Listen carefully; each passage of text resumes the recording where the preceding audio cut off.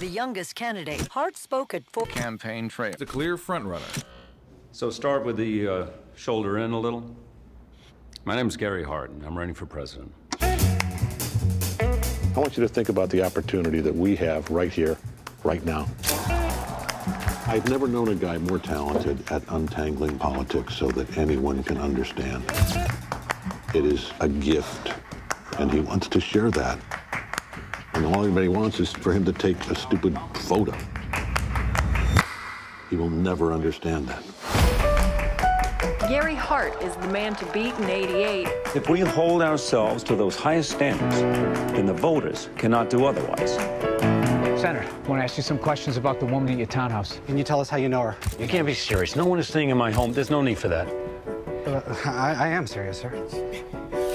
Oh, Cinnamon, where you gonna run to? The one thing I asked is that you don't embarrass me. We can't hide from this. Where you gonna run to? The cameras go everywhere. All on that day. It's up to us to hold these guys accountable. Just because some other paper used gossip as front page news, I mean, that doesn't mean we have to. It does. It does now. He is a man with power, and that takes certain responsibility. We need to say something. It's nobody's business. None of it is. Okay, but we're not talking about that. We're talking about how you get through today.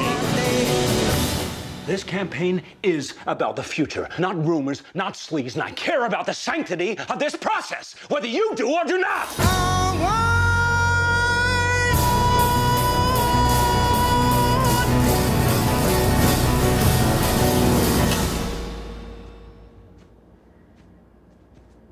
Go on, Gary.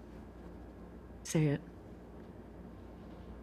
There's gonna be a story tomorrow about me.